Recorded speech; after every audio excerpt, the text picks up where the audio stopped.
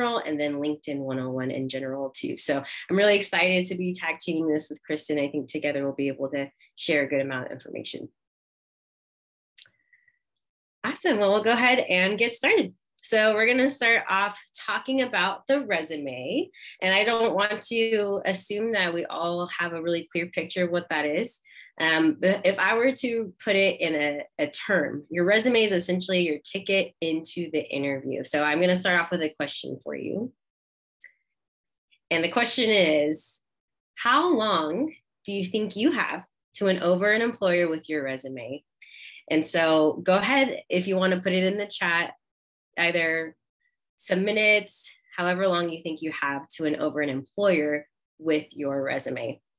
I'm going to give you some time. And as you're doing that, keep in mind, if you do have questions, please utilize the chat and write them in. We'll be answering them kind of throughout the time, but especially we're going to have a Q&A at the end. Okay, so I see some answers come in, 30 seconds. I saw 2 to 3 minutes. Okay, go ahead, Kristin. We'll do the big review.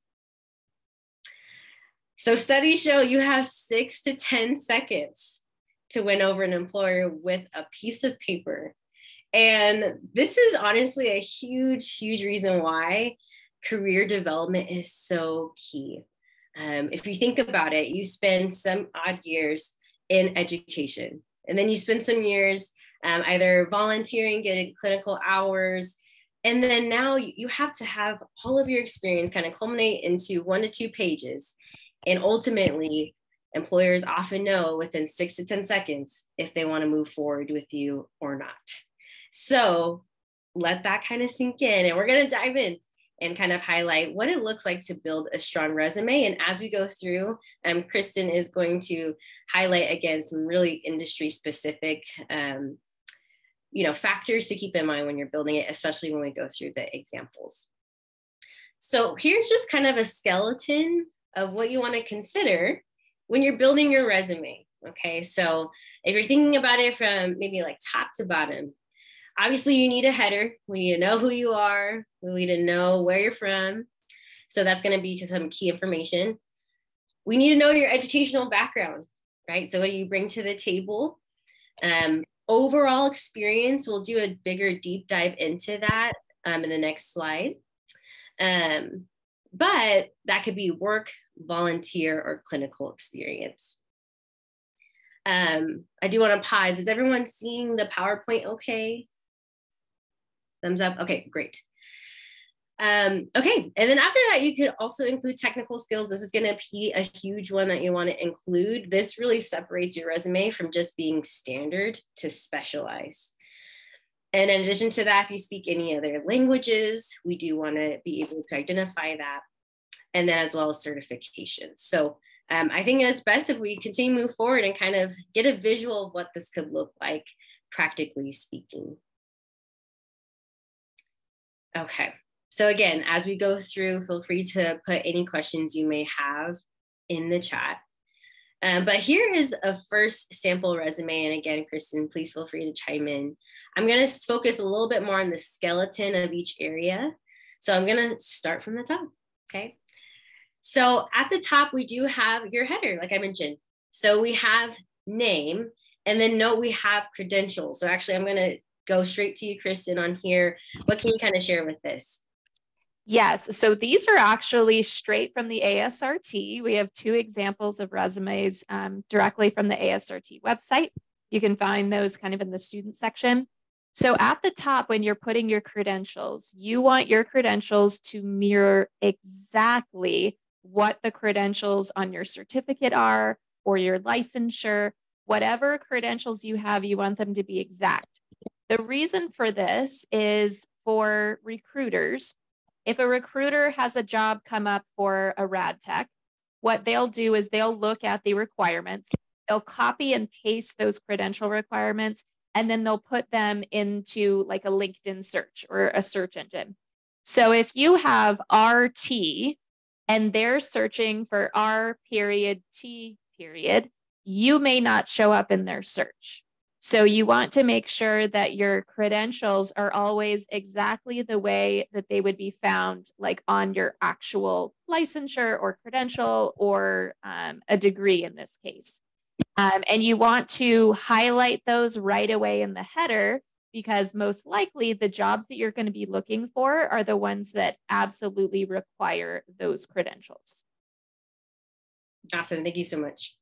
So in addition to that, you'll note at the top right, we have a full address there. Actually, it's more notable that you'd want to lean more on just city and state instead of a full address. And that's really a couple things at play.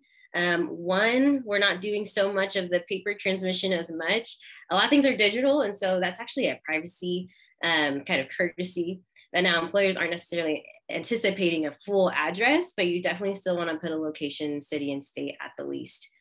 Make sure to have a number that will make you reachable. And then as well as a professional email. And so here I would advise to stay away from a school email.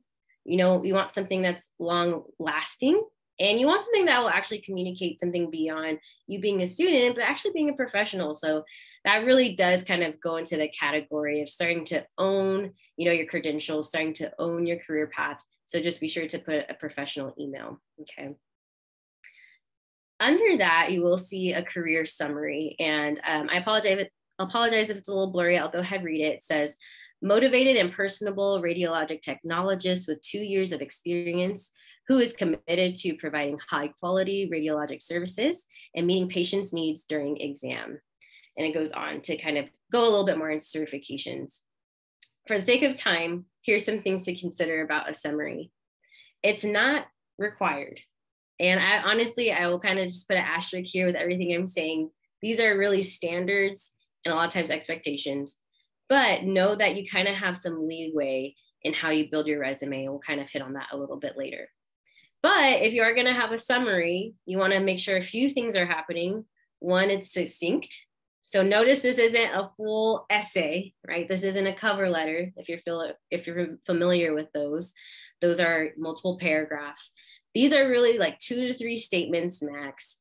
They're starting off with what we call power verbs, and I want you to remember that.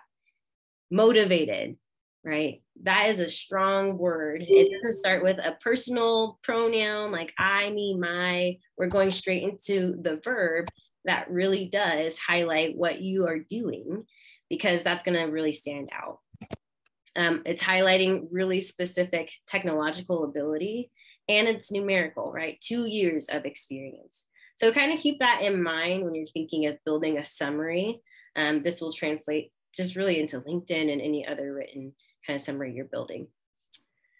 To keep going, accomplishments. So those are just a couple bullet points there. We see class president. So for all of you who are involved beyond your classes, I also want to pause and say, well done. I applaud you.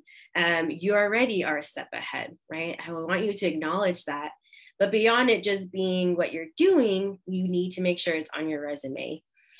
Because, right, we might all have the same credentials. So it's going to start mattering those really specific details that help you stand out, right? To make sure that if you're class president, put that on there. If you are, you won an award, put that on there. You graduated with honors, put that on there. Especially if you have, we'd say, over a 3.5 GPA. Hey, that's notable. Not everyone graduates with that GPA. And so that is an ideal place to put it toward the top. Skills and abilities, Kristin, I'd love to kind of pass this off to you. And with a question, what skills and abilities do you think are really crucial to include on your resume? So the number of clinical hours that you completed. It used to be that all programs kind of did the same amount, and some programs go way beyond that. So the number of clinical hours, the patient population that you have served. So if you have worked with a diverse patient population, let's say in Los Angeles, you would want to put that on there. You want to talk about the different age groups that you've worked with. So if you have extensive pediatric experience or geriatric experience, those groups of people that usually have a different type of imaging that's needed, then you would want to highlight that. This is also a really good place to say if you got to do any rotations in a different modality besides what you became certified in. So if you received cross training in CT or MRI, or you got to do some shadowing in those areas, you want to highlight those as well. So keep in mind that you are likely going to be applying for the same jobs as many of your classmates. So anything that sets, and usually at the same time, anything that sets you apart, anything that you did above and beyond your classmates, that would be where you want to highlight it. You can also, if you did anything leadership wise, if you did anything that was like an elected position, if you volunteered, let's say you worked on a research project with one of your professors, that would also be really valuable here. One of the other things that you could put is the machines or the type of equipment that you worked on. So this could be something like PACS. This could be something like Fuji. So let's say your particular facility has Fuji, Siemens, and GE. So if somebody has a facility that's all GE and they have 3 resumes that are all very comparable, it may be that the person that actually put GE on the application is the one that might be a better fit for the department just because it requires less training on the employer side. So anything that you did in your clinical, this is where you would want to highlight it, and you just want to be concise in that as well. Awesome. Thank you so much. And I think one takeaway I hear and what I'd want to reiterate is details matter, right? Putting those little things can really help you stand out. Awesome. Okay, I'm going to keep going. So obviously you would want to put your clinical experience. I do want to note the order of which you want to list information on your resume. You do want it to be the most recent to the least recent. So you'll note that it says 810 to 611, and then below that we have a clinical rotation back from 09 to 10. And so just make sure that an employer, if they're picking it up, and remember, I have 6 to 10 seconds to be wooed. I could quickly and easily read through your experiences and be able to identify what you did. And here's what, I want you to put on that hat of an employer and anticipate what is something that maybe I don't want to see, right? So for me, maybe I don't want to see too much repetition of the same thing. So if I copied and pasted those 3 bullet points from my first clinical rotation, I just put it in every clinical rotation because I'm like, hey, it was pretty similar. I pretty much did the same things. You're really going to hurt yourself in the long run, because what they want to be able to see is you developing skills over time, right? Being able to activate what you've learned in the classroom and really being able to now, in your own words, clarify why you are qualified to do the work. And so one thing I love about this is I see a difference between the 2 different clinical rotations. Yes, the word assisted in is utilized many times. Again, from my career counselor standpoint, we would say avoid that, but that's not such a black and white issue. Sometimes they want to see that exact wording. And so that's where I would always make sure that you're talking to your professors, people in the profession, to clarify what is it that the application tracking system, right, maybe a system that's literally looking for exact words, wants to see. So assisted and portable intensive care imaging could be exactly what is needed. One thing people wonder is, do I need to put period? Do I keep it out? What's kind of the standard there? And really the standard is consistency. So just make sure if you're going to put a period in one, you put a period after every bullet point that you have. That is going to be critical, again, as far as details mattering. And then beyond that, one thing I want you to note is they are in bullet point format. So remember those power verbs I mentioned earlier? Each of these bullet points are starting with those. So none of them start with, I did this, or I assisted, I did this, right? They're starting off with the strong verb to really clarify what you've done. And I can't stress that enough, to get creative, but also to make sure that the word choice that you're using really does translate into your field, right? It's something as simple as substituting helped with assisted, right? you can kind of hear that there's just a different connotation there. And you might be like, Valencia, really? Does that really matter? And I would say yes. That's, again, where the details start to matter a lot. I'm going to keep moving forward because a lot of that key information is going to stay the same, right? The bullet points, how you're forming them, and you'll see that happening here. If I hop down to professional experience, I'm now seeing the bullet points. I'm seeing prepared and positioned patients. I'm seeing created quality assurance program, assisted with, right? But now I'm going to build upon it. And I want you to think about what else are you now seeing? We're seeing a little bit more elaboration on the task at hand. And this is where we call them accomplishment statements, right? These bullet points are accomplishment statements. They're not just saying, I did this. Now they're saying, I did this to do this, or I did this which related to this, right? Created quality assurance program to reduce patient falls. And I can't tell you how many times when I'm reviewing resumes, I see the same front end of a statement from people who study the same major, right? Because you're learning the same things. And then out of nowhere, someone comes with a resume where they say, I did this to do this, or I did this, which resulted in 90% increase of X, Y, and Z. And guess who I'm more impressed with, right? The person who can clearly state what they've accomplished. So I would definitely encourage, don't get too caught up in just listing kind of the main task in and of itself. You need to be able to storytell, right, in the line or two, exactly about what you did there. So that kind of goes on to the second page. We go into education.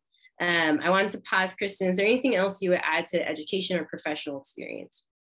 So I want to highlight here that your clinical hours are experience. I wouldn't call it work experience just because the kind of connotation of work is that you got paid. However, it is experience. And if you are going into an entry-level position as a radiologic technologist, that is your most important experience, even more so than maybe your management or your food service or whatever job kind of got you through school. So the way that you do that is you are an intern. You are an unpaid intern as a student.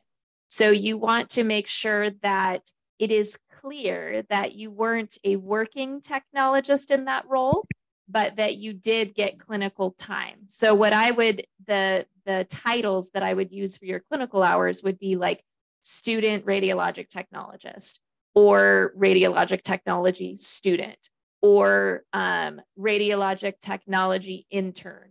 You can say radiology intern, medical imaging intern. And then the title, an internship, is a lot more professional, and it shows that it was most likely not a paid work experience. So you just want to be clear with that. You don't want to downplay your clinical experience.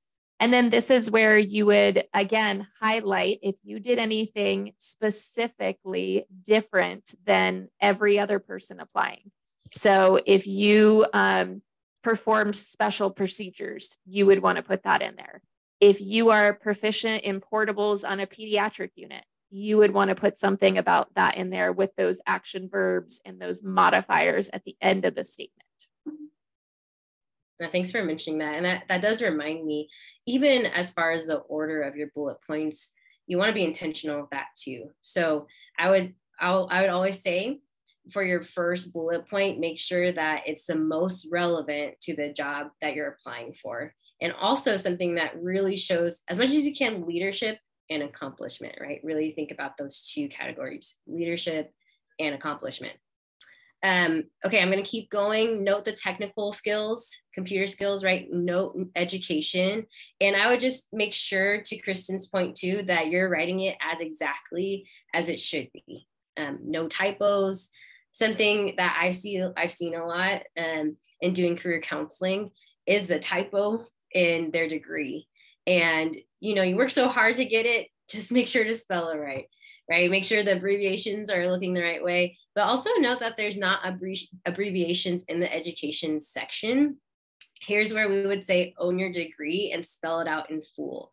So don't do BS or MS, or try to spell it out, or I would say be sure to, and write clearly your date that you received it.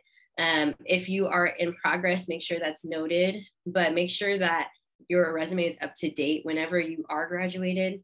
As soon as you're done and you can list that, make sure that's up to date. And then, of course, the awards and the licensures are also at the bottom of that second page. Those are critical. Before we move on, Kristin, would you add anything to licensure certifications? Yeah, so just make sure that you put exactly how it is on your certificate. Just make sure that that goes in there.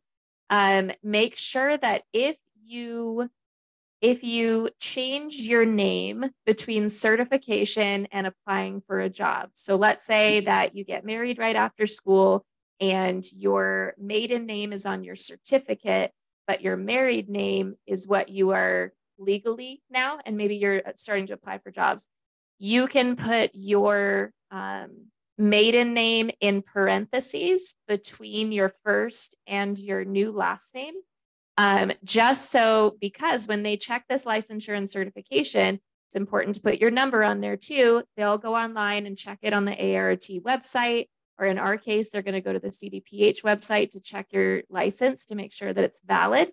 You want to make sure that the name that is on your license corresponds to the name that's on your resume. And so if they don't, if you've put your maiden name in parentheses in between the two, that will kind of help clear up that confusion.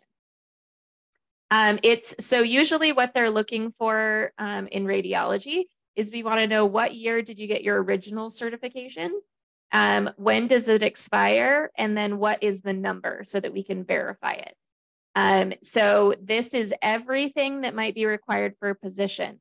So when you're looking at the job description and they say you need CPR, BLS for healthcare providers, you want to make sure that if it's a requirement on the job position, then it is included in your resume. So your CPR, your venipuncture certificate, your ARRT, and your California license. You'll need all of those to work in a hospital in California. So just make sure that you put all of those there, and you include the original certification date, the expiration date, and if there is an ID number on it. Awesome. Thank you. And lastly, I did want to note, you'll see that the professional experience that you may have that's separate from the actual, from your actual career path. Let's say you spend some time maybe working at a restaurant, right? And maybe that doesn't necessarily relate. Note that they're still listed on the resume, right? But also note the position of it. That is not going to be the first thing that is listed on your resume. We want to make sure that if I'm reading it in 6 to 10 seconds, I'm really probably scheming through it, but I want it to be most relevant to least relevant as well. So I would just tag that closer to the second, maybe toward the bottom part of your actual resume, okay? And as you can see, when I clicked just now, it started opening up the website. We put these as clickable links in the PowerPoint, and we'll make the PowerPoint available to you as well. Yes. Yeah, absolutely. Good. I did want to ask you, Kristin, so we have a sample that's chronological, one's functional. Can you kind of speak to the value of either of those? Yeah, so chronological is really going to tell a timeline, like in what order that it happened. Whereas a functional resume is a little more malleable to fit maybe the job that you're applying for. So in this one, what it's going to do is it's going to highlight your experience first and then your actual work experience later.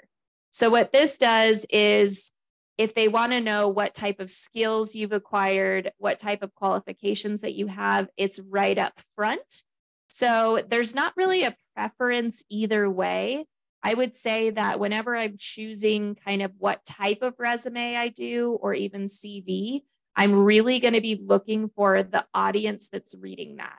So if it's a recruiter from a healthcare agency, a lot of times those are not necessarily in healthcare. So I want to make sure that I'm highlighting all the skills they're looking for in the job description right up front.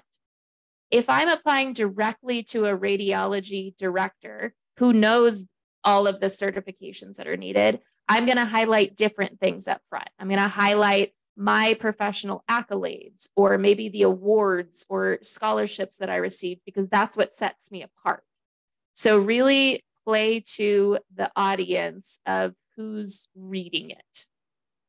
That's good. And I did see a question come in.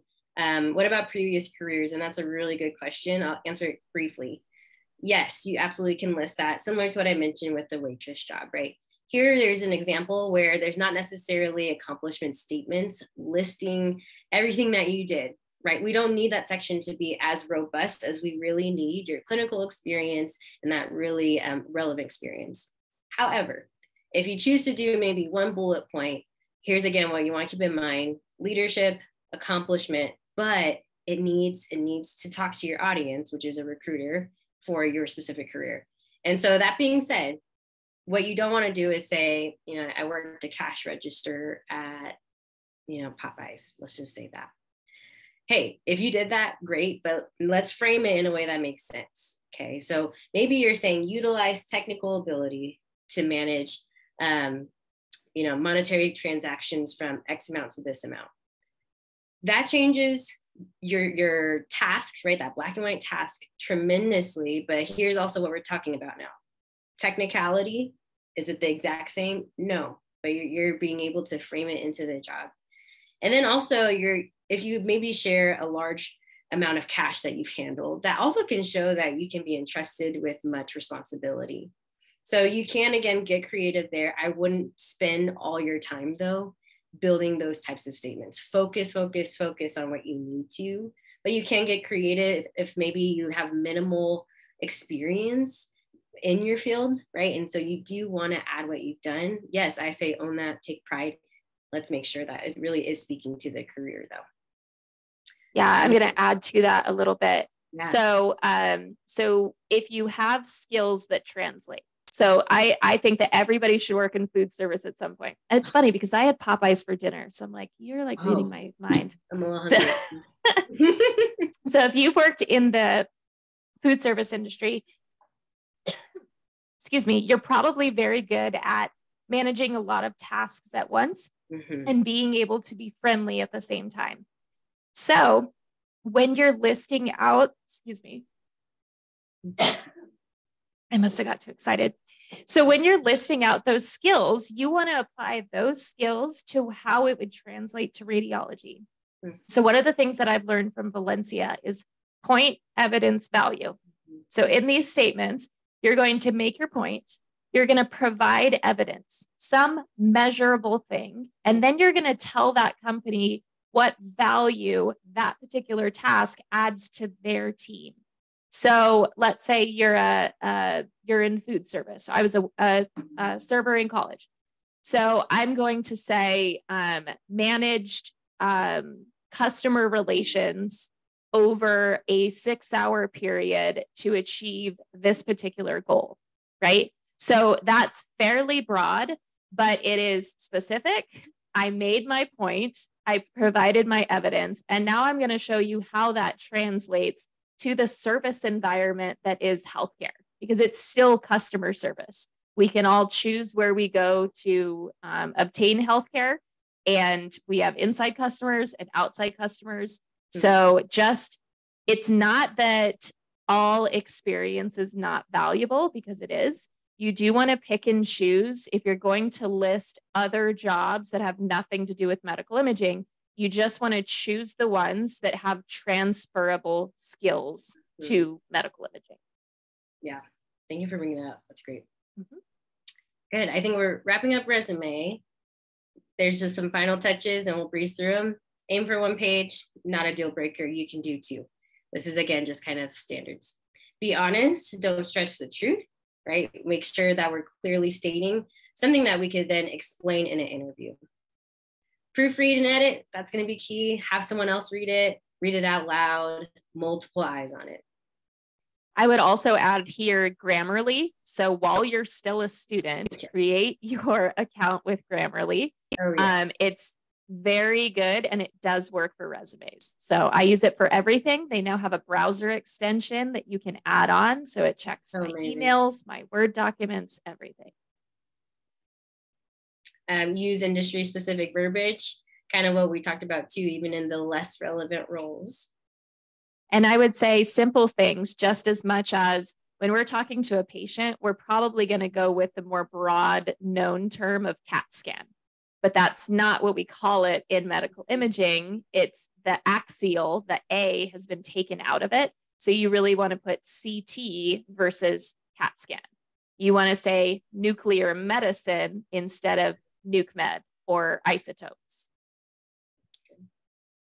Good. Yeah. Adjust resume for each job application. So a lot of times when I'm working with people, they're like, I'm not getting any traction with my application process. What else can I do? And one of the first things I ask is, are you editing each resume that you're submitting to your jobs? A lot of times the answer is no. And the why is, well, I don't have time. That's a lot of work. It's pretty much the same thing. There's some slight differences, but I'm telling you, that makes a huge difference when you're tailoring your verbiage, the order, again, of those bullet points to really be in line with each application that you're applying for. So make sure that you're really adjusting that accordingly, because if you're just doing a standard resume, it's not going to stand out. I guarantee you. Someone who spent the time to research that hospital or that clinic, to be able to embed that mission and vision that they're talking about into their bullet points and make them come alive in that way, is going to stand out way more. And let's say maybe your resume does get you the ticket into the interview. If you're neck and neck with a candidate, they're going to go back to that resume, right? They're going to try to find something that will help them distinguish who is a better fit. And so you want to make sure that you're really adjusting that.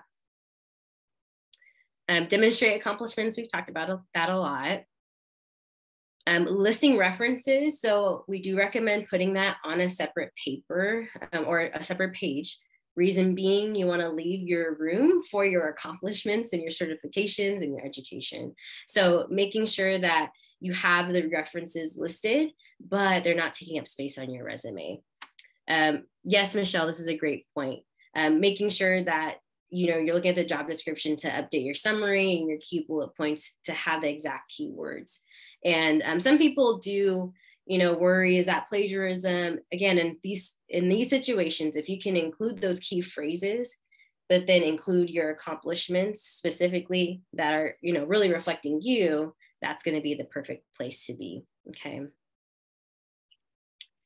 And then keep the format consistent and reader friendly. Note that the resumes that we looked at, they were clean, they were easy to read and kind of scan through in 6 to 10 seconds. If your resume is really wordy, it's 6 pages long, you're already going to start the reader off on the bad foot. So just making sure it's consistent and reader friendly. Okay, so we have some time. Good. We're going to dive into LinkedIn. LinkedIn is really important. We're going to save the rest of the questions for the Q&A at the end for who can kind of stick around. But we're going to dive into LinkedIn. So if you're curious, what is LinkedIn? Just to do a brief intro, this is essentially a professional social media. That's a very simple way to say it. But it has so many functions. You're building your professional presence and profile. You are adding your resume, your accomplishments, but you're also networking. And that's a huge component of LinkedIn. So here's some statistics for you. 850 million plus LinkedIn users. So this is a global phenomenon, and it's growing more and more, especially in this digitalized age. So it's essential that you build a profile, I would say, especially before graduating, ideally, but if not, as soon as possible. Over 58 million companies use LinkedIn, and 6 people get hired off LinkedIn every minute. That's every minute, 6 people get hired. Over 60% of users are between the ages 25 to 34. So maybe you're kind of in that age range. There's a lot of people in your age population there. And half of all American college graduates use LinkedIn. And then lastly, 40 million people use LinkedIn to search for jobs every week. So again, this is a really robust site, And here's how to build a strong profile. Again, I'm going to briefly go through this because I do think the value comes from actually looking at a profile, which we'll do shortly. So you're going to add a profile photo, background photo. There is an about me section. So this is another summary opportunity, but this is your time to really deep dive more than you would in the resume. And we'll talk about that later. And then your standard information, again, that we kind of just went over in the resume, right? Education, experience, licenses, certifications, volunteer work. If you're affiliated, right, with any organizations or societies, ensuring that you're listing them. And then interests and skills and endorsements. So if you're really familiar with LinkedIn, all of that, you might just be like, yeah, yep, I know. If you have no idea, you're like, you just said a bunch of words, I don't know what you're talking about. That is okay. I'm a visual learner, so you might be like me. We're going to go ahead and look at an actual profile. So Kristin, do you mind kind of maybe doing a brief intro on why this one was selected? Yes. So this is Nick. He is a technologist who graduated last year, got hired at his clinical site, and then managed to land a job in interventional radiology at Cedars-Sinai, a world-renowned hospital with less than a year of experience, and none of it was in interventional. So he went from being a diagnostic entry-level technologist to an interventional radiologic technologist in LA in less than a year. So he capitalized on LinkedIn to build his network. So he was in the class that Valencia came and did this to last year at where I work. And so in our last semester, we work on radiography review, prep for the ART, and we also do a ton of this type of stuff, getting ready to graduate. So all of my students have to make a LinkedIn during that time. Start to finish, we'll even do it in class sometimes. It's about 10 minutes to get the important stuff. Mm-hmm. So the things I want to highlight about Nick's profile is that his background cover photo is a medical imaging photo. It's just stock, but right away, I know that he knows something about medical imaging. So if I'm looking for a technologist and I've got 5 pages and this one has a C-arm setup, then that sets him apart. He has a nice professional headshot. Then he doesn't even have the About Me section, but the About Me section is really important just to give a little bit of information about yourself. And it's kind of highlighting your biggest accomplishments. Then below that, and he's not super, so activity is going to show what you posted, if you liked anything. He's not super active in posting things, but he still logs in, he still makes connections and uses it to his advantage. Mm-hmm. Then he's got his experience with his most recent first. So, and he made sure that he chose the verified employer. So instead of just typing in Cedars-Sinai, he typed it in, it searches it, and then it will show you if that employer has a LinkedIn page. So because it does, if I were to go click on Cedars-Sinai, it would take me to their page. So it shows that he's got that professional affiliation. Before that, he has working as a technologist and then the student role. So this is how he put his clinical hours under the employment. So it's radiologic technologist student. And then education. He's got all of his licenses and certification, and then the skills. The skills are super helpful when you're looking for something particular. So if you had any leadership, people can endorse you. So let's say that he worked at conferences and events, and I was the advisor for that particular program, then I could go endorse him for those leadership skills. I'm basically vouching for him. And somebody with good connections or well-respected in the field vouching for you goes a very long way. So he's got some endorsements from people. So you can see that this probably did not take a whole lot of time, but it has served him very, very well. Awesome. Thank you so much for that. Do you actually mind going back to his profile? There's a couple of things. Sure. Yep. I want to hit on with LinkedIn. So, we highlighted kind of the stellar basis of LinkedIn, but really where it becomes powerful, and I think there's a few people on the line that can really speak to this, it's really when you activate your profile. So it's really not enough. A lot of people, especially if they're required to do it for class, ask, can I just copy and paste my resume? Like just done deal, it's the same thing. And this is where I say no. And the reason why is it's really easy to scout someone who maybe just did it because they needed to, and someone who actually built a personal brand. Now, you may be maybe like me, and you're sitting there like, Lindsay, I'm not trying to be an influencer.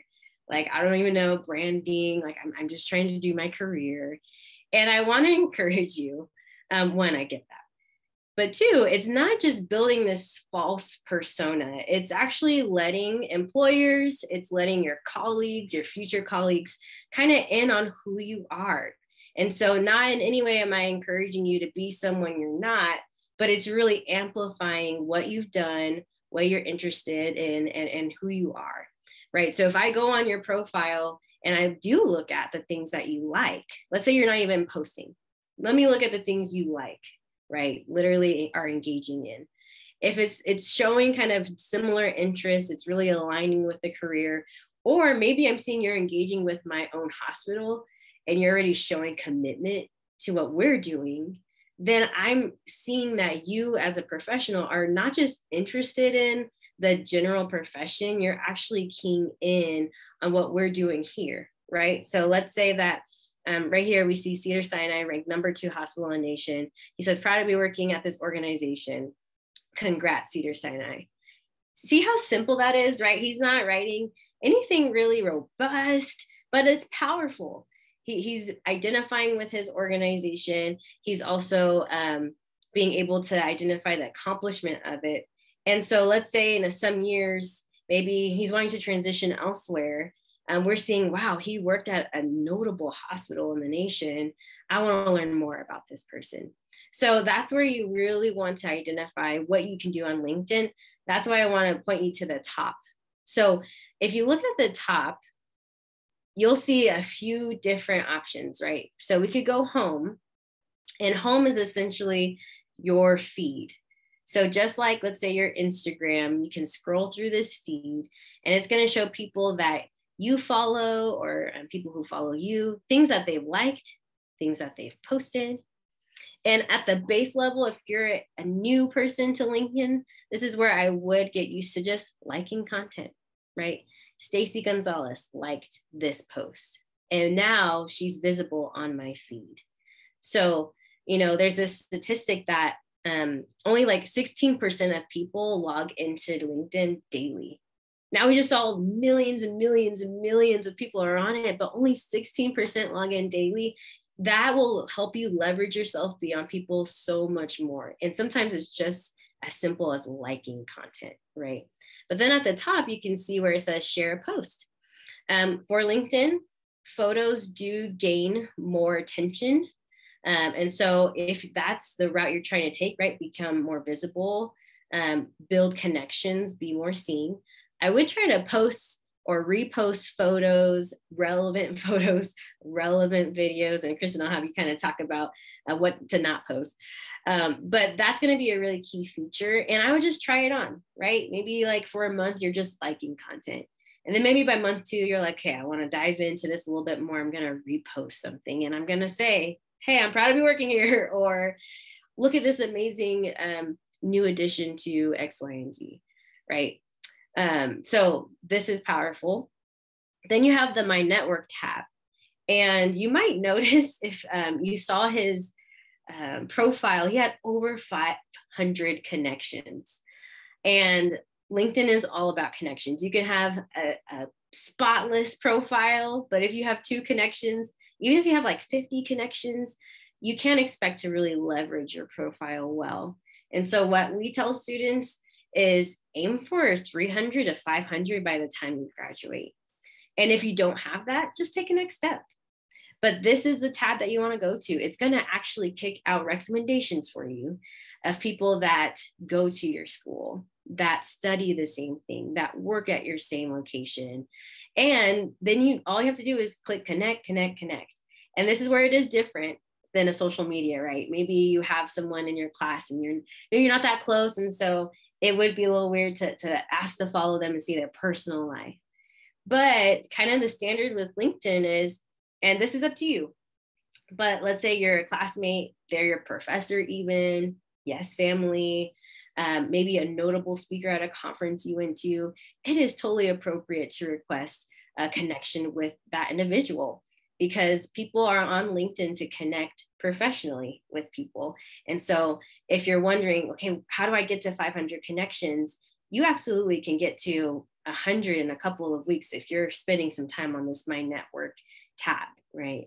I'm going to take a break here. Kristin, can you kind of speak to either the posting or the My Network tab? Because I do think those are kind of the two key essentials of LinkedIn.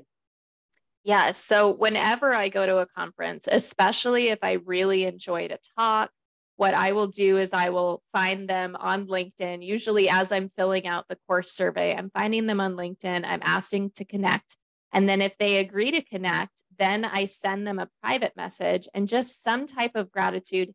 Hey, I enjoyed your talk at ASRT House of Delegates.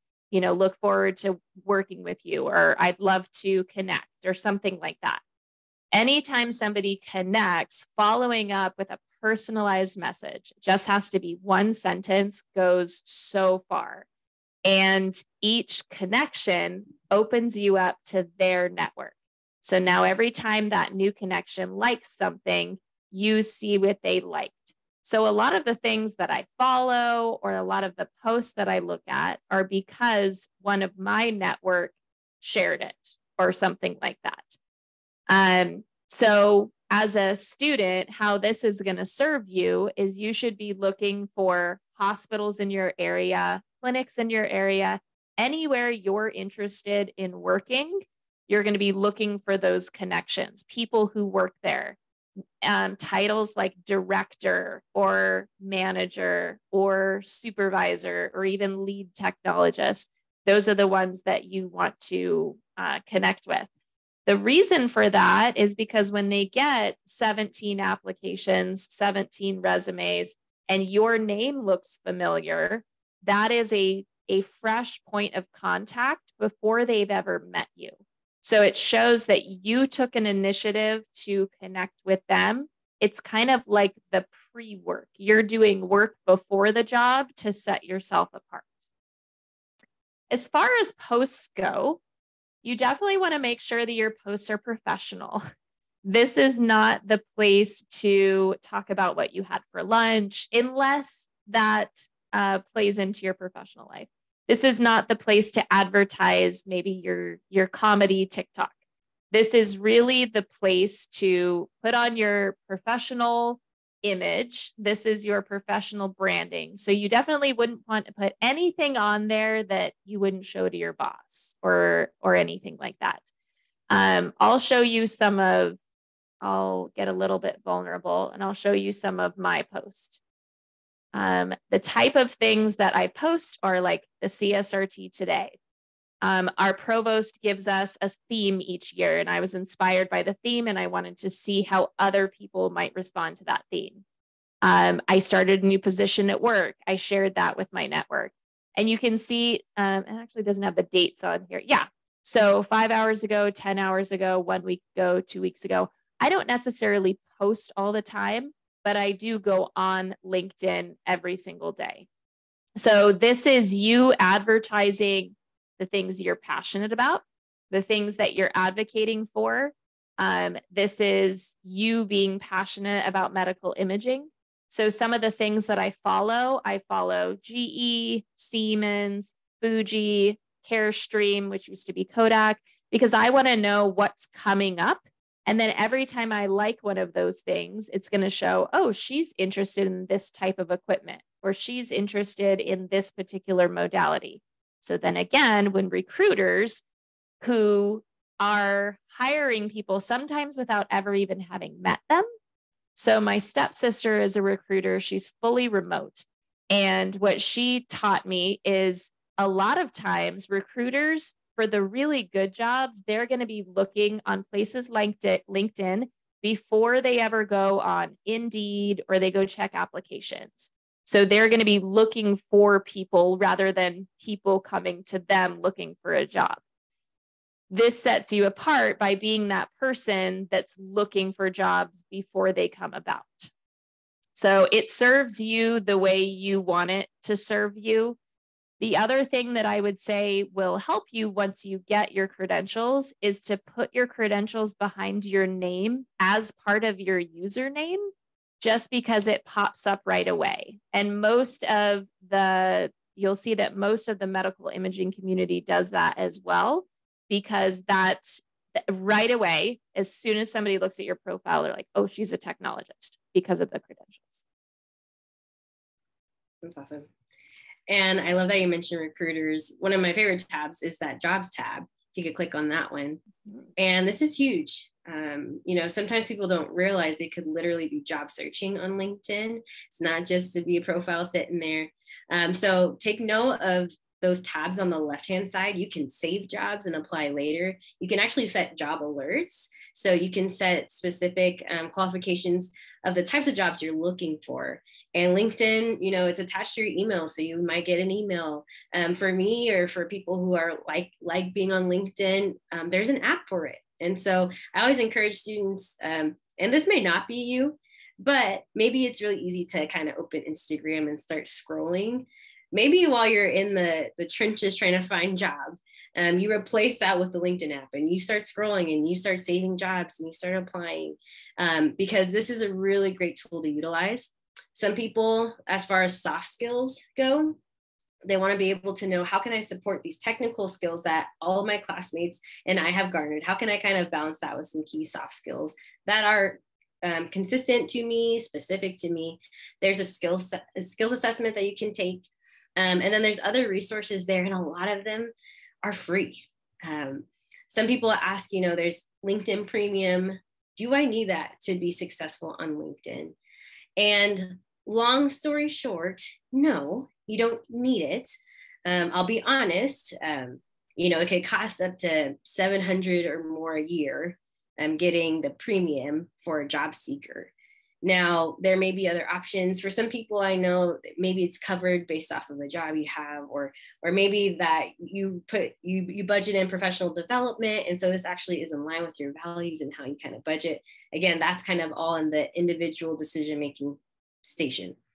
For me, though, what I always tell students is you can try premium on for free, and why not, right? With premium, you do get special access. One thing that you might not know about LinkedIn is if you don't have premium, and let's say you click on someone's profile, it actually notifies them that you looked at their profile. And for some people, you're like, okay, that's a little weird, like especially if it's someone I don't know super well. But if you're trying to get strategic and maybe you're prepping the message you're going to send to a new connect, and you do want to do some research, maybe that kind of hidden mode that you get in premium is something that you're looking for, to be able to do that a little bit more openly.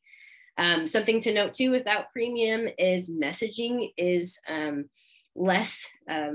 You can't message people you're not connected to without premium. You have a certain amount of messages per month that you can use. And so you do kind of have to get creative if you're trying to message someone you're not connected to.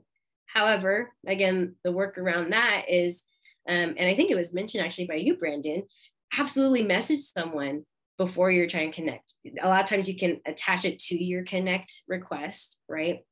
So you can absolutely be, you can excel on LinkedIn without it. But if you can pay for it, I would just make sure you're using it. But it is really beneficial.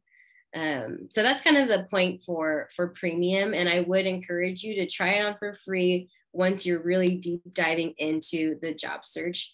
Again, because why not? It will really be beneficial. Note at the top that there's keywords that you can utilize for your job searches too. It's really similar to Google, so it's actually really user-friendly.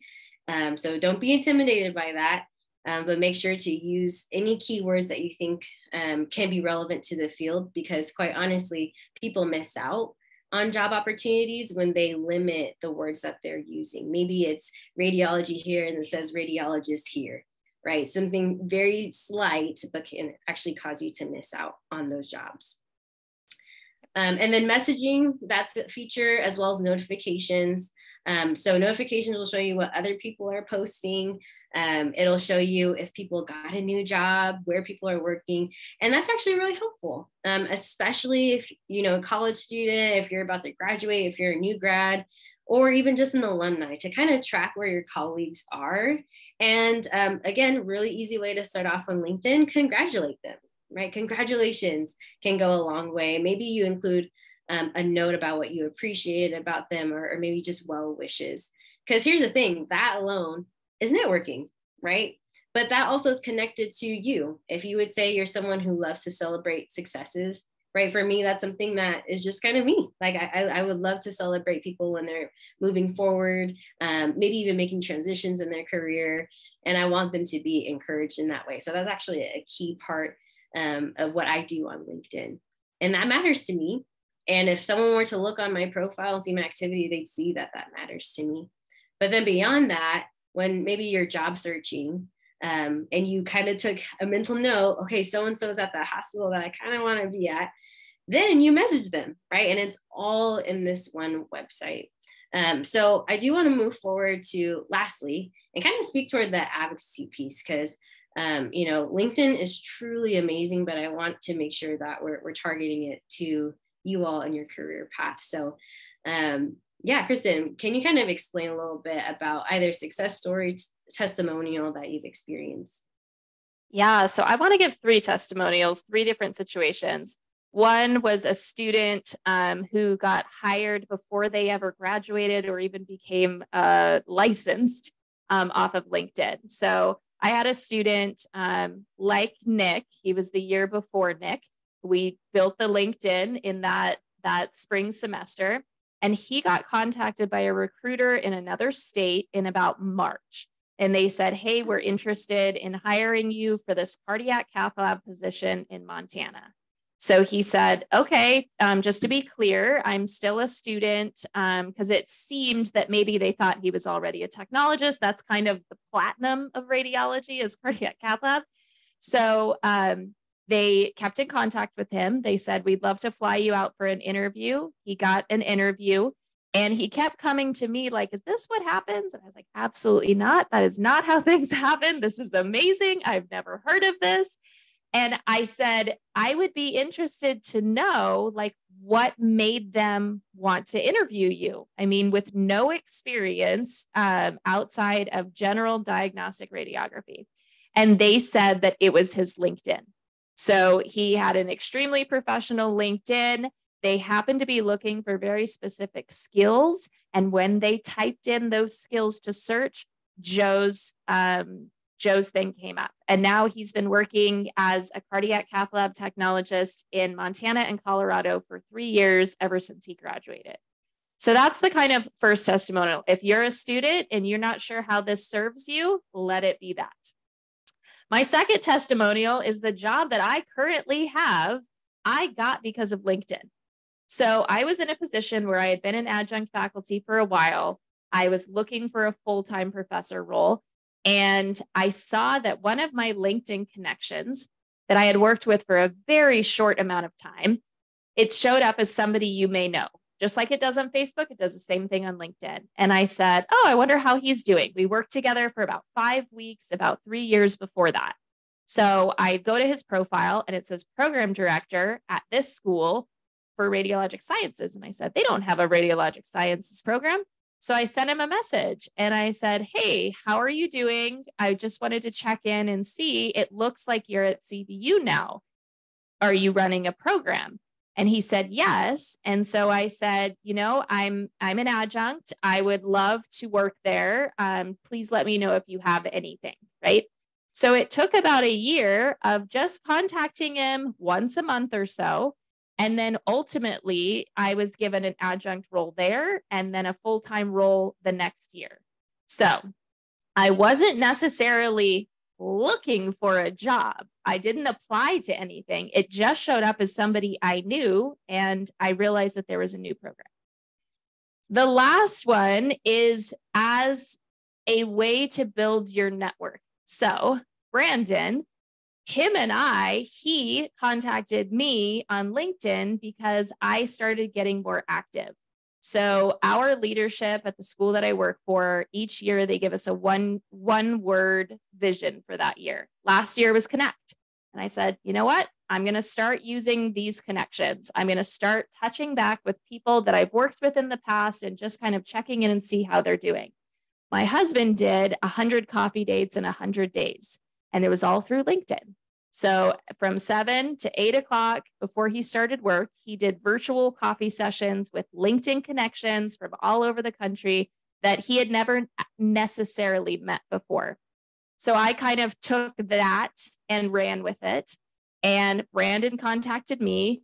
I saw him really active on LinkedIn. Then we became like LinkedIn friends, celebrating each other. Every time I posted something new, he would say, oh, I really like that you did that, or congrats on the lecture that you gave at so-and-so.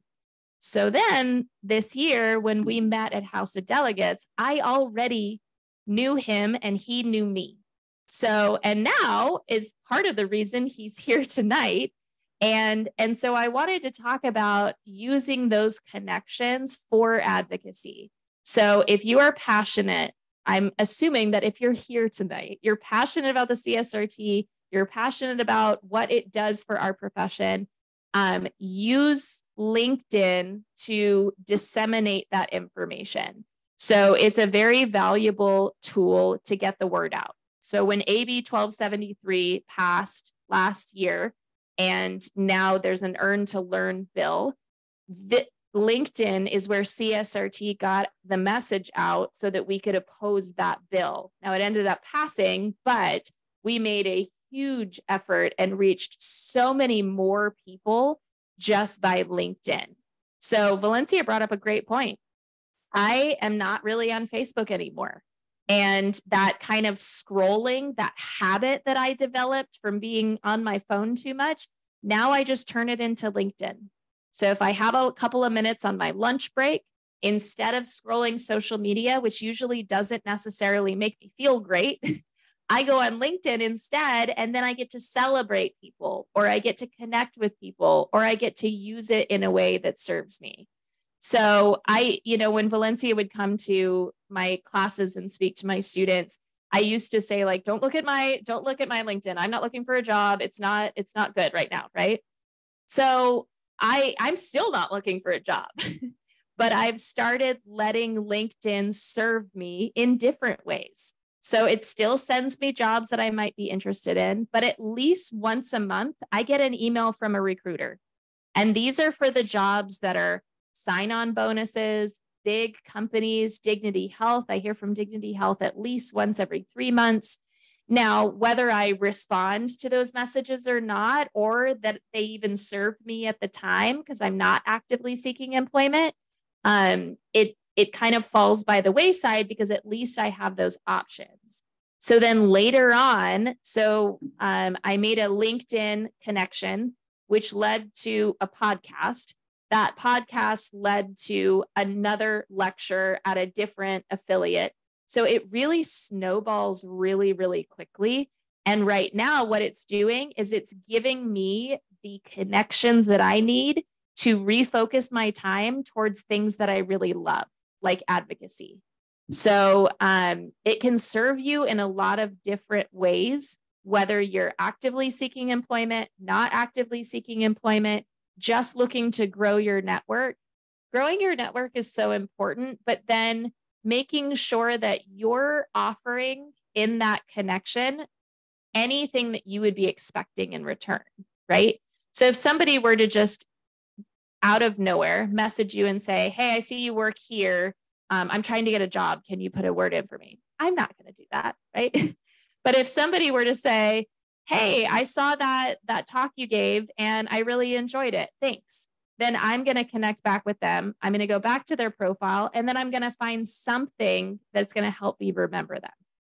So how you use it is really up to you, but it is an extremely valuable tool that can serve you really well when you know how to utilize it. That's awesome. Thanks for sharing that. I think testimonials go such a long way. And I think if you're listening and And I'm just going to be real. Sometimes that's intimidating to hear. Like, I don't even know where to start. I'm not on LinkedIn anymore. So how do I get to a level where I can really activate my profile? And really what is powerful is just consistently taking small steps. Start with that connect, right? That My Network tab, build connections, maybe kind of slowly, daily. But then also really kind of be thinking through, as I'm identifying contacts, people who are ahead of me, right, in my career. Now, how can I activate that? A really practical way, let's say you're not looking for a job, is what we call informational interviews, is which exactly what she was talking about with those coffee chats, right? And it's asking, hey, I'm so-and-so, I'm really interested in this career path. Do you mind if I just take X amount of time with you virtually, maybe if they're local, in person, just to ask a few questions, right? And building connections, that is active. But here's the thing, go at your pace, right? Because LinkedIn on the flip side can really hurt you. And what I mean by that is if I'm going to connect to 100 people, I'm going to message 100 people, and you follow up with 2 of them, right? Then now that also can stain your reputation, right? So maybe you actually were really interested in this position here, and this person's actually a hiring manager or higher up in this hospital, whatever it may be. And you had initially messaged them, and maybe you kind of ghosted them or left them on red, or you took a really long time to get back to them, and then you apply for a job. That actually is going to hurt you probably way more than it will help you. So I definitely always encourage people, pace yourself. If you can handle X amount of connects at a time and message them at a time and really follow up, do it. But it's okay to really grow into that capacity. I'd argue most of us would probably say that was something that we need to learn how to do, right? So just for the sake of time, keep in mind that the LinkedIn and your resume should be different. Note there's a lot of similarities, but just to quickly identify the differences. LinkedIn, you have less space limitations, right? We had 1 to 2 pages with the resume. Here's your time to shine. Feel free to explain a little bit more. Feel free to use paragraph format. Also feel free to use those personal pronouns and make it a little bit more personable, and expand upon what you're already talking about on your resume. And then of course, strategically use it to communicate. While your resume, again, is going to be your ticket into the interview. So here's where we do want to be a little bit more structured, be more concise, but still explain your accomplishments, right? Not just your tasks, but your accomplishments. And really the goal here is on your resume, include your LinkedIn. And what will happen is if it's let's say it's digital and you can link actually your LinkedIn, and then they could just click it and learn more about you. Let's say you grab me in that 6 to 10 seconds and now I want to learn more. I'm actually going to go to your LinkedIn. So here's the thing. If you put your LinkedIn on your resume, let's make sure it's active. Let's make sure it's up to date, and they'll actually learn more about you. And it's not just going to be a repeat of your resume, right? So I just want you to kind of keep that in mind as far as just even the sequence of events. Sometimes it's the reverse. I don't want to make it seem like it's that black and white. But again, if we're thinking about applying for a job, that oftentimes is the case. Okay, I'm interested in learning more about this candidate. Let me look at them on LinkedIn. Okay. Okay, how are we doing with time? I know we have a Q&A, but. I do see a question in the chat from Michelle, and maybe Valencia, you might be able to answer it. Is it better to actually apply via the LinkedIn app or directly to the company? Is there a difference? That's a good question. I always encourage people, whenever you're applying, get to know the company. And so a lot of times you actually do need to research that per company. And that's where I would utilize LinkedIn to identify who the connect is. If you see an active recruiter, oftentimes LinkedIn is a go. Go for that first, apply there. But if it is a question mark, I'd actually get that information and then go to the strategy that actually fits that best. I've heard both ways. I've heard people who really are faithful to their application site, and then use LinkedIn almost like, okay, I want to look at your profile. But then, and you'll get to know LinkedIn as you're on it. You'll see the ones that are actively posting, are really active. Then you'd want to go via the LinkedIn application. And then the biggest thing overall is follow up. Apply, and within a couple of weeks, follow up with the individual is ahead of that hiring process, and be able to track. If you don't hear back, then it's really on you to follow up with that. So long story short, I would identify the best strategy for each application. At the end of the day, just be sure to follow up. All right, so there's some other ones. Michelle asked, do you have a good online site or app to scan for keywords? So actually, this is something my husband discovered this week. So in the newest updated Word Online, you type a document. So let's say you copy and paste the mission statement of the hospital you're applying to. And there is a feature in there where it will make a PowerPoint for you. So this is AI at work again. It will make a PowerPoint for you and pull the key points out. So you can try that to see if it pulls out those key points of the mission statement or those keywords. And I see Brandon's raising his hand. Do you have something to add to that? I was going to say, it's also important to know, I don't know if it's premium or not, but depending on how well you strategically set up your profile with keyword searches, it will tell you how many search results you were yielded in within a certain period of time. So you can see if your profile is being yielded in a lot of that stuff, which is helpful to know. Yes, that's very true. And yeah, to that point, you don't need premium to see the statistics. Where you would need it is to reveal who looked at your profile or who is identifying you. But I think the statistic has really been helpful for a lot of people just to see, am I gaining traction as I'm building connections, as I'm applying and things like that. So that's an excellent point. And they send you an email, I think it's on Sundays, that'll show how many times you showed up in searches. And then when you open it, it shows what jobs those people held that were searching you. So it'll show, like professor or radiologic technologist. So yeah, and that is a non-premium feature. I know because I don't have premium and I have that. Yep. Let's see. I know there's some more questions. So Brandon also brought up a great point. So it has the potential of granting you direct access to key decision makers for hiring on different levels. Let's see, can we give some helpful tips about how to write the about section, how to make it personal and draw people in? Yeah. Do you have anything on that, Valencia? I do. That's a great question. This is where the branding comes into play. And to me, I'm a creative, so I'm like, "Ooh, that's exciting." For some people, they're like, "Oh, I don't want to write words. This is why I'm in a technical field." And that's where I would say feel free to kind of collaborate with people. Sometimes you don't even know what your voice is, right? That can be like a really abstract phrase even. What I would say to avoid is, again, copying and pasting your about section from your resume. Again, we need that succinct, we need that 2 to 3 statements. And that can be what's on LinkedIn. I've seen people thrive and have 3 statements, right, in their summary. What we'd recommend is think about a few different categories. Think about where you've been. So kind of give brief background. Think about where you're at, and then where you hope to go.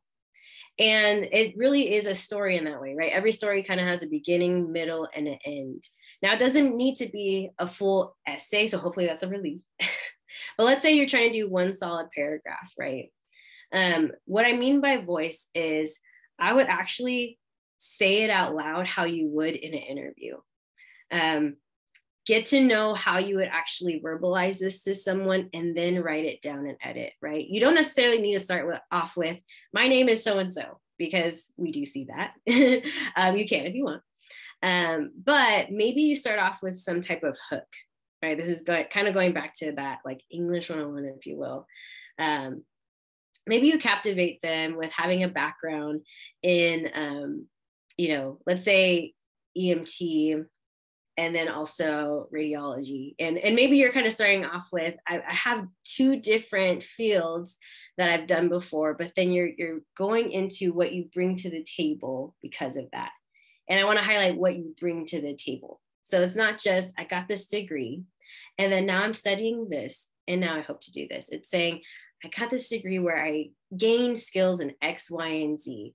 having served X amount of years in this, that, and the other, I'm equipped to handle X, Y, and Z. And then maybe at the end, you're talking a little bit more about what you're passionate about, right? You're bringing it home with the why you want to be in the field.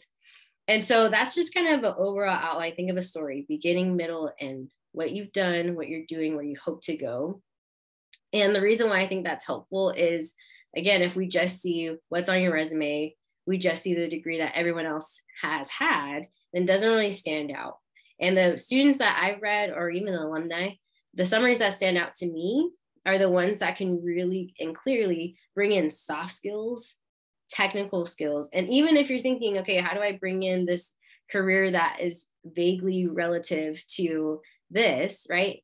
Well, maybe you bring in that one statement that really does help you sound different. I've gained 10 years in leadership experience in hospitality, where I learned key professional skills of X, Y, and Z. And I bring that to the table in this way by X, Y, and Z, right? So what I would often tell people is start to look at other people's about section. Do not copy it, but read it, right? Of people that influence you, people that are setting the pace in the LinkedIn activity, and see what they're doing in their about section. A lot of times you can still hear that voice when they're posting. You can read that voice when they're commenting. And so there's a lot of consistency there. And I see a question about, does volunteer experience on resume and LinkedIn need to be directly related to your future radiologic technologist career? And I would say no. So volunteering is always going to look good, whether it's at your church, or maybe it's in a sorority, or maybe it's an organization like an animal shelter.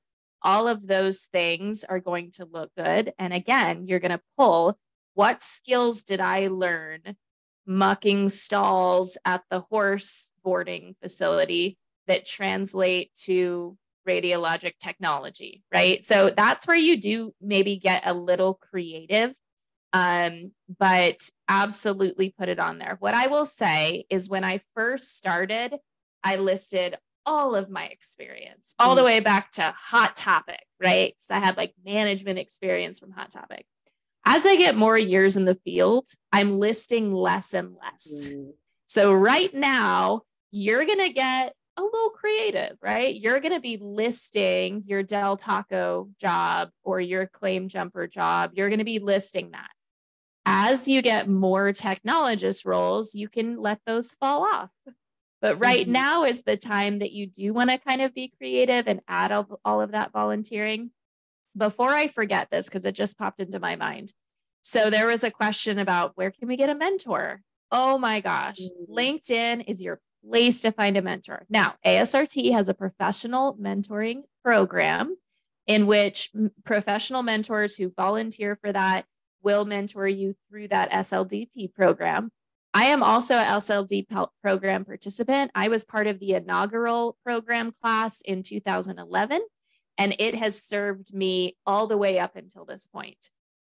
So I highly, highly, highly recommend that. The CSRT is the one who gets to choose the 2 students from California. So we are a part of that. It is kind of locally managed in that way, which is really nice. But this is a great way to find a mentor. So you find somebody that is aspirational to you. That's the path I want to take. I want to be doing X, Y, and Z. You connect with them. And then, just like Brandon said, that message goes so far. And I will attest to this too. If somebody connects with me and we just connect and then I never hear from them again, I will forget about that person by very short-term memory. But if you connect with me and then just send a quick message, "Hi, Kristin, nice to meet you." That's it. That now your message stays in my message folder. So every time I open up my message, I say, "Oh, there's Valencia again." They're like, "Oh, I wonder how she's doing." And it's just another kind of touch point. And then over time, you start building that relationship and it turns into a mentorship. Other ways to find mentors is to approach your professors Brandon really hit on this too. Radiology is such a small world. There's about 350,000 registered technologists in the country. That's across all modalities. So it is a very, very small world. We all know each other and we all talk about it. We all talk about medical imaging all the time. So who you know is extremely helpful. Making these connections while you're still in school and you have access to technologists at your clinical site, your professors at your school, your student peers, making those connections now and just spending 2 minutes a day connecting with them. Hey, how's it going? How are you doing? How'd you do on that test? That can really help you build your network. And then at some point, you may need to use that network. So you want to make sure that you're feeding into it what you are wanting in return. Yeah, Brandon, do you have something extra? Definitely. Don't let it intimidate you. Understand that this is just a different way to start a conversation. Sometimes we think about interacting online and it becomes such a grueling thing, and it doesn't have to be. If you wouldn't be weird in person, don't be weird in an inbox. I mean, that's the simplest advice you can give. And so when you talk about your network working, for instance, Kristin tells you about how we built our relationship. What made me conscious of the call, I think I saw a post either from Michelle or from Kristin. And then I have a very regular relationship with Dr. Kevin Clark. And Kevin Clark thinks so much of Kristin. And he's like, I'm going to speak to this. He is awesome. Don't tell him I said that, though. Don't tell him I said that. And he made me re-emphasize what was going on with the CSRT in the student program. And he said, they're looking for people to speak. I was like, why? Why are they looking for people to speak? And he's like, what do you mean? I was like, it's a million people out there who will be. I said, oh, that's okay. I said, he said, well, I'm going to send Kristin your way. I said, no need, I'll come to her. But those are the things, and you think it's so simple. One word I want you to put in your dictionary, and then I'll quit with all my hot air. It's intention. When you really think about what you want to do intentionally, all this other stuff kind of falls into place because either it's aligned or it's not aligned. What do I need on my resume? How does it serve my intention? What do I need in my about? How does it serve my intention? What are the things that I post? Who am I intentionally trying to be? And so that is really important. And to show you how it works, when I started really being active on LinkedIn, I had maybe 3,000 connections. And I think within a year, I'm probably a couple of hundred away from 13,000. And so it's just moving. But I also deal with LinkedIn every day. And so because it works for the work I'm doing for you all and what I'd like to do. And then all kind of people contact you. So that's the caveat to the back end of that too. It's going to be some great connections, and then some of these people are strange. And so I'll leave it at that. And so you just learn how to be prudent with it and know that it's more advantageous than it will be a burden, in my experience. And that's a great point. We're laying it all out. These are all the ways that we've used this, or we've seen this, or it serves us. And really, you pick and choose how you want it to serve you. But hopefully you've gotten an idea of all the different ways that it can serve you. And yeah, don't let it intimidate you. It really is like a 10-minute getting your profile set up. And then, whenever and the same thing with your resume, once you've got your draft, every time something happens, you have an achievement, you have an accomplishment, you publish something, or you speak at something, or you take on a new volunteer role, just take 5 minutes that weekend when you have a chance to breathe. You put down your Instagram and you go update your LinkedIn, or you go update your resume really quickly. Because then every time, at least you have that draft to start with. And then you're just going to be kind of filling in the keywords from the mission statement or the key things that particular position is looking for. I will say that LinkedIn has a pretty good algorithm. And a lot of the things that come my way, I don't seek them out. They get recommended to me from LinkedIn. And I do like that about it. One other thing I will say is you would not know this, but I'm very introverted. I've always been an introvert, and it is extremely difficult for me to go up to somebody and start a conversation. LinkedIn gives me the ability to get rid of that nerve. So in all honesty, if I didn't know Brandon from LinkedIn, I probably would not have gone up to him in a room of hundreds of people and said, "Hey, I'm so-and-so, I'd like to meet you." But because we had that connection, I felt comfortable. Then we were excited to see each other. I was so happy to see him. And then that turned into, well, hey, I want you to meet this person. Oh, hey, while we're here, I think that now that I know this about LinkedIn, or, I learned something about his interests on LinkedIn. Oh, you know what? My friend is really interested in that too. Let me connect you two. So that is how it serves me probably best, is starting off conversations that I'm not good at starting off on my own. It's much easier for me to type. It's much easier for me to present virtually than it is in person. So little things like that can also help you, and don't let it intimidate you. Let it serve you the way you want it to serve you. He also made a great point there. That's good. I think a couple of themes just to kind of encapsulate, I think what you both are saying is LinkedIn is great for leveraging your playing field. And what's great is not everyone comes with the same amount of resources, the same type of network. Maybe you don't have the uncle or the cousin who's already in the field, and you don't have that direct access to what's going on or even opportunities. And so this is a really great way, whether you have those connections or not, you could build them. Whether you're outgoing or not, you could go at your pace, but still connect. And I think that's one of my favorite parts about LinkedIn.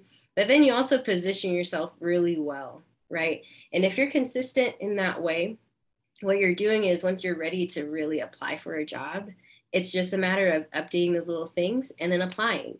Versus where someone, maybe they wait until they're applying for a job to then build their LinkedIn, you're already so much further ahead. And you do want to think about that, right? You want to think about who else is on LinkedIn.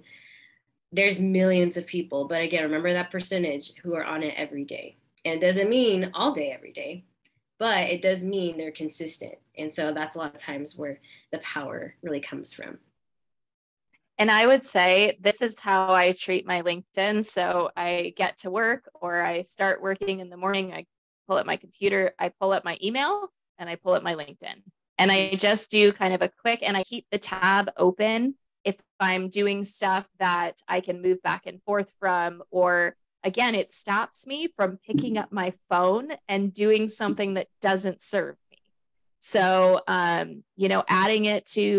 adding it to your phone is a great way, because then you can get push notifications. So if somebody sends you a message, it's also just a good thing to kind of add into your routine. You check your student email to make sure that there's nothing pressing. You check Blackboard, you check LinkedIn, and just kind of add it to that. Yeah. And Michelle, I know you wanted to mention the library card. Can you go ahead and explain that to everyone? Yes. Yeah, I just wanted to mention LinkedIn also has a huge amount of online webinars that are free access, and they go through lots of different strategies, how to use their site and all the different connecting strategies. And they're experts from LinkedIn, their headquarters, doing that live. They have some replays you can watch as well. And then also they offer a huge amount of LinkedIn learning courses that is like a separate thing that they offer. Which is usually a paid access. But what I've found out, at least my public library here in Northern California, through my library card, if you go through that website and log in with the library card, you can have access to LinkedIn learning classes for free. So that might be, I'm not sure about your libraries, but it's something to check into. And you can put, if you complete a certification, it will actually come and actually post on under I think the certification section, and many of these other online learning platforms like Coursera and Allison, and like there's a ton of these online educational sites that LinkedIn connects with and will post your official certification online. Same with the ARDMS, same with probably ARRT, like the certifications will connect into LinkedIn and show the official symbol So there's like an authentication, and that the person will know that you're officially certified through that agency. So just wanted to put that in there. Yeah, thank you. And then I see we have a question. Would you advise creating a LinkedIn as soon as possible, even if your resume is a work in progress, not ready? Absolutely. And again, you put into it what you want to get out of it.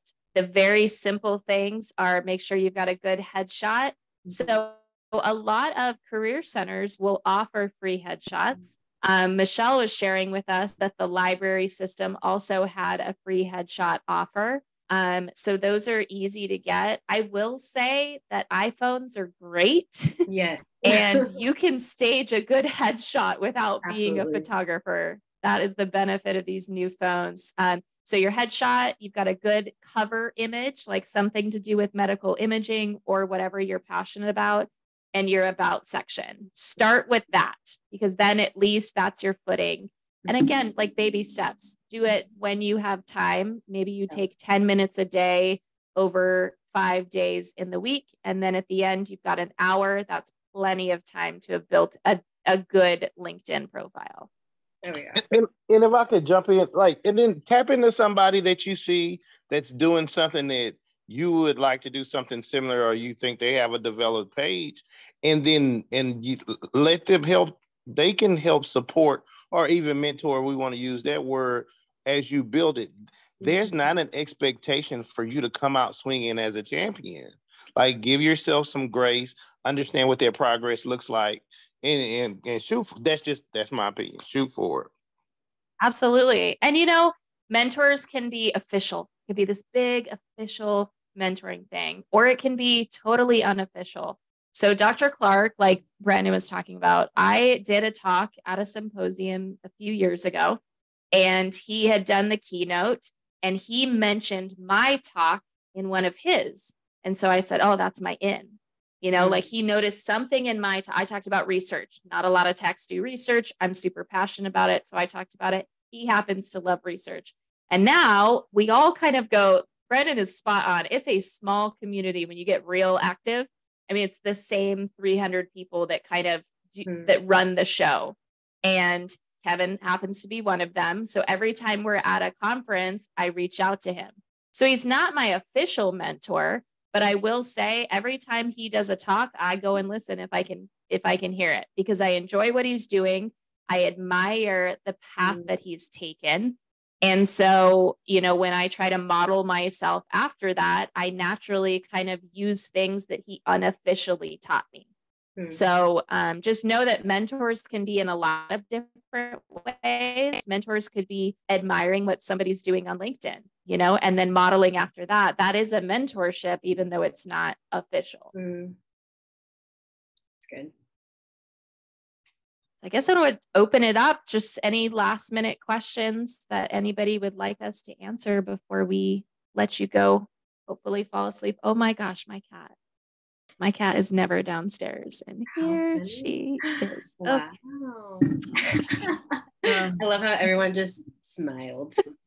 That's my girl.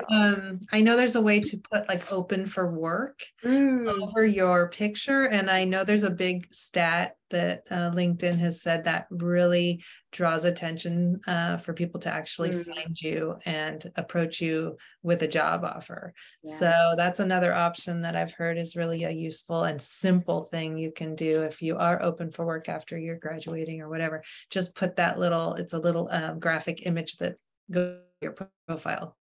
And I have to do that soon, so we'll see. Yeah, no, that's a really great point. And I think that's one thing I love about LinkedIn, because I think there traditionally is this taboo of sharing openly that you're looking for work and you only post when you get the job. And I think LinkedIn is doing a really good job kind of setting new norms in that, to say, hey, we want to know, like recruiters are saying, we want to know when you're open to work. You're helping us, we want to help you. And so there's this really great opportunity to build those mutual relationships in that way. And so, that's one of my favorite things is people who have been transparent, right? Like, hey, I just lost my job. I would love to know if there's any work in this area, and people comment. I mean, I see that, and people are so supportive on LinkedIn. So That's a really good point. It could be as easy as just putting on, that image, and knowing, if you're not familiar with LinkedIn, no, that's really normal to be able to share, hey, I'm open to work. And the other question, there's different settings you can have your profile on. So do you recommend keeping it completely 100% public so anyone can see what you have? Yeah. Or do you recommend having it somewhat private where you would have to connect with the person? Yeah, I mean, I do warn against being too private, just because then it becomes counterproductive, right? LinkedIn is to connect. Now, I'm not saying be an open door, let everyone connect. You still want to be targeted in that way, but I would let the connecting ability be kind of the boundary, so that you can then sift through who you want to be in your network. So know that you could really own that. I don't want you to hear us say to get to 600, even if you don't want it, accept everyone, right? You can still be choosy and still get a good number of connections, but it always goes back to, what is your goal? If you're trying to be an influencer, then maybe you want to keep that door a little bit wider open, right? Because you're aiming for a greater number of connections. But I would always, try to aim for about 300 to 500.